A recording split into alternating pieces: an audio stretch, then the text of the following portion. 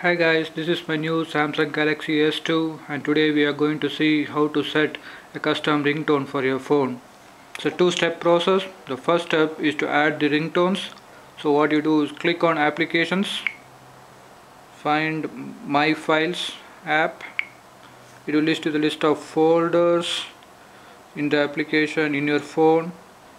Select the folder called media.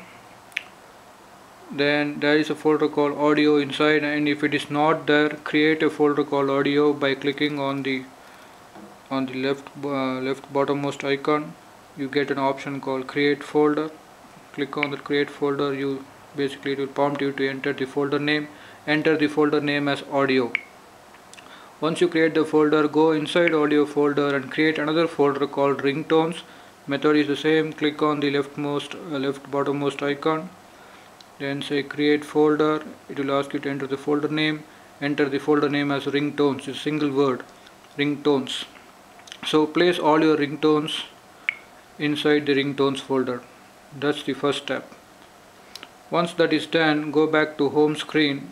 The second step is to go to applications, look for settings, select settings, then look for sound, click sound, then select phone ringtone. You should be able to see all the ringtones that you placed in the folder, in the ringtones folder. Select the ringtone that you want for your phone, and that's it. We have a custom ringtone for all the incoming calls in your Galaxy S2. That's it guys. Thank you. Bye bye.